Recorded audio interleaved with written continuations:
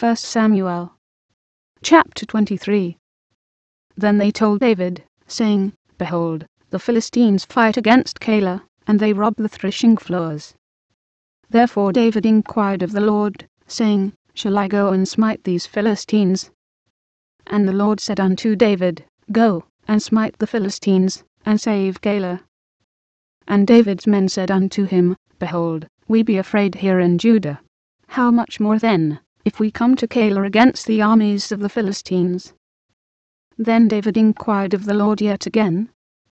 And the Lord answered him and said, Arise, go down to Keilah, for I will deliver the Philistines into thine hand. So David and his men went to Keilah, and fought with the Philistines, and brought away their cattle, and smote them with a great slaughter. So David saved the inhabitants of Keilah. And it came to pass, when Abiathar the son of Ahimelech fled to David to Keilah, that he came down with an ephod in his hand. And it was told Saul, that David was come to Keilah. And Saul said, God hath delivered him into mine hand, for he is shut in, by entering into a town, that hath gates and bars. And Saul called all the people together to war, to go down to Keilah, to besiege David and his men. And David knew that Saul secretly practiced mischief against him, and he said to Abiathar the priest, Bring hither the ephod. Then said David, O Lord God of Israel, thy servant hath certainly heard that Saul seeketh to come to Keilah, to destroy the city for my sake. Will the men of Keilah deliver me up into his hand? Will Saul come down, as thy servant hath heard? O Lord God of Israel, I beseech thee, tell thy servant. And the Lord said, He will come down. Then said David, Will the men of Keilah deliver me, and my men into the hand of Saul? And the Lord said, They will deliver thee up. Then David and his men, which were about 600, arose and departed out of Keilah, and went whithersoever they could go. And it was told Saul, that David was escaped from Keilah, and he forbore to go forth. And David abode in the wilderness in strongholds, and remained in a mountain in the wilderness of Ziph. And Saul sought him every day, but God delivered him not into his hand. And David saw that Saul was come out to seek his life. And David was in the wilderness of Ziph in a wood. And Jonathan Saul's son arose, and went to David into the wood, and strengthened his hand in God.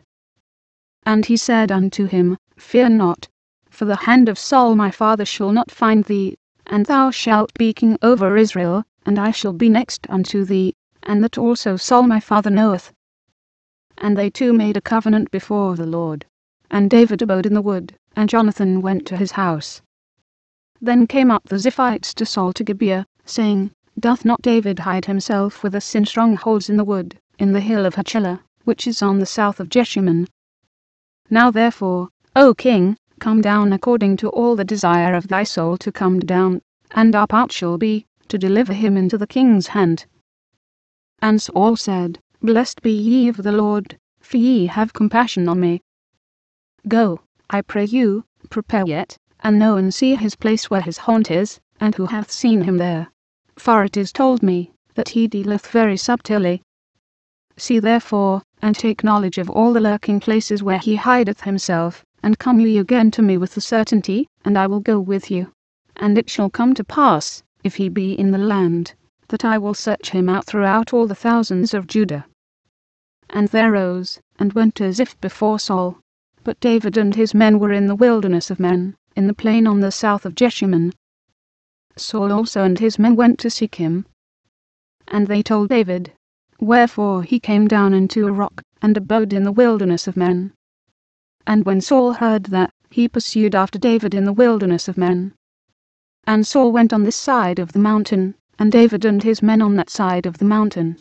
And David made haste, to get away for fear of Saul, for Saul and his men compassed David, and his men round about to take them. But there came a messenger unto Saul, saying, Haste thee, and come, for the Philistines have invaded the land.